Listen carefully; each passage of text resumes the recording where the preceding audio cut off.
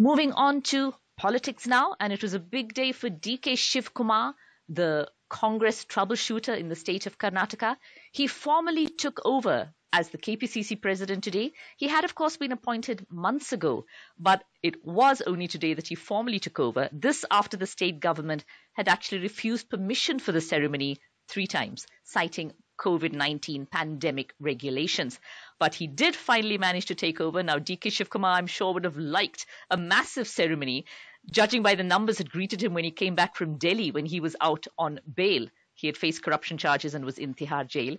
He came back from bail and there were thousands in the streets. So he would have liked a massive ceremony today also. But instead, the Congress went virtual. It went digital. They set up more than 7,000 screens in different parts of the state where Congress leaders and party workers could actually watch what was going on. The actual ceremony was at the Congress headquarters of party offices in Bengaluru.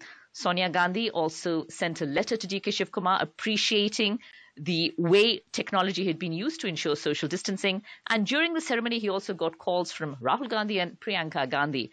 So DK Shivakumar, the troubleshooter of Karnataka, formally in charge of the KPCC now. He was sworn in a little earlier today.